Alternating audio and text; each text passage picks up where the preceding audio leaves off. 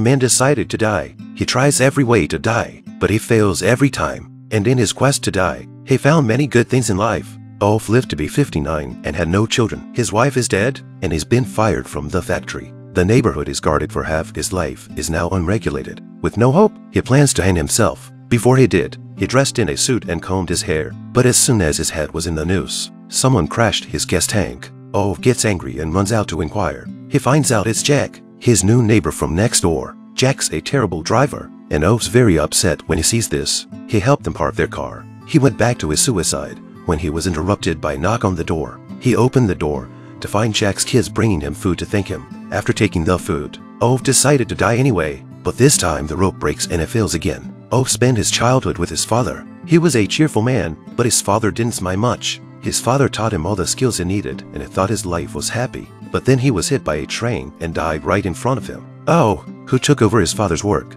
was bullied by his father's former co-workers. Since then, the cheerful Ove is no longer there. He became angry, and his house was set on fire because of an argument. Having lost everything, Ove set off on a train to honor. He met the love of his life. Eventually, they fell in love and got married. Back in the present, Ove tried to kill himself with car exhaust, but he was interrupted by Jack's wife knocking on the door. She says Jack broke his leg, and she can't take him to the hospital without a driver's license. Ove was impatient, but he took Jack to the hospital. After all that, he tried to kill himself again when he saw a man passed out on the railroad tracks. He rushed to get him out. Then he was going to die standing on the tracks. Then he saw a kid staring at him. Thinking of his father, he gave up the idea of suicide. And with that, Ove stopped wanting to die. He picked up the stray cat he didn't like and made friends with Jack's wife. He taught her how to drive and helped take care of her kids. Just as his life was getting back on track, a man appeared out of nowhere. He wanted Ove to give up his jurisdiction over the neighborhood and threatened him by saying he knew Ove's secret. An angry Ove can't take it anymore and tries to kill himself again. But the doorbell interrupts his suicide plan. Ove opens the door to find a pair of gay lovers who have been evicted from their home and left homeless. Remembering his kind wife, Ove decides to take them in.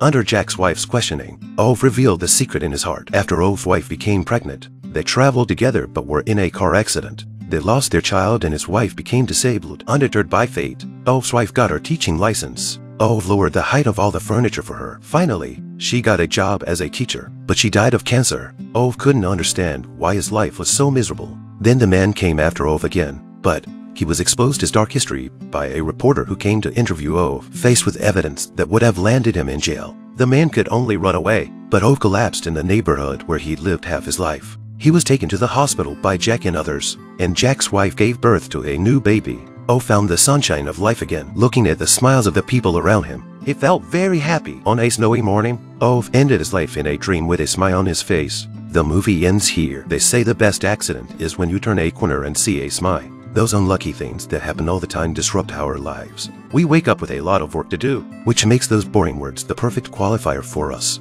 Life slowly drags us forward, but sometimes it brings us little surprises. In a long life, whose arms will we fall into and whose hearts will we enter? This is the end of this movie. We'll see you next time.